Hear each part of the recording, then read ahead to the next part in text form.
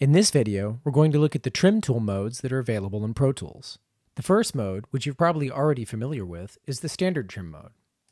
In this mode, you can shorten or lengthen an audio clip on a track. That's one down. First, I'll trim it shorter. Then I'll trim it back to its original length. That's one down. The next mode is the TCE Trim mode. This mode will automatically time compress or expand a clip after you trim it. That's one down. That's one down. You can actually choose the Audio Suite plugin and setting that's used by the TCE Trim tool by going to Preferences, selecting the Processing tab, and choosing the plugin and default setting from the pop-up menus. For example, it can be useful to choose a vari-speed preset if the plugin has one available. That's one down.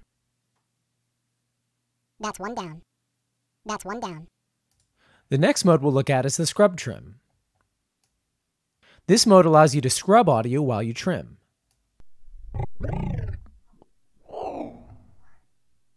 One down.